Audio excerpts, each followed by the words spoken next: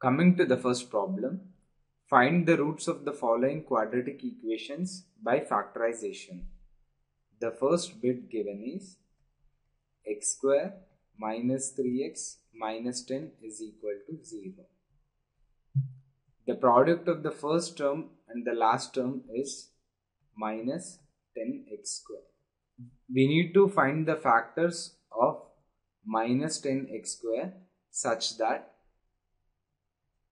their sum is minus 3x.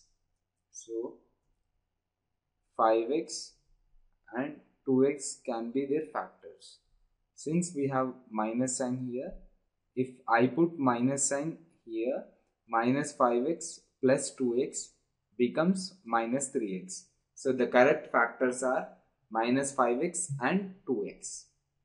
So x square minus 5x plus 2x minus 10 is equal to 0. X can be taken as common. X times of x minus 5 plus 2 can be taken as common. 2 times of x minus 5 is equal to 0.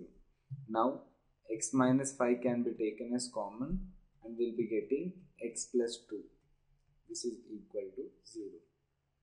We can write x minus 5 is equal to 0 and x plus 2 is equal to 0. X is equal to 5 and x is equal to minus 2.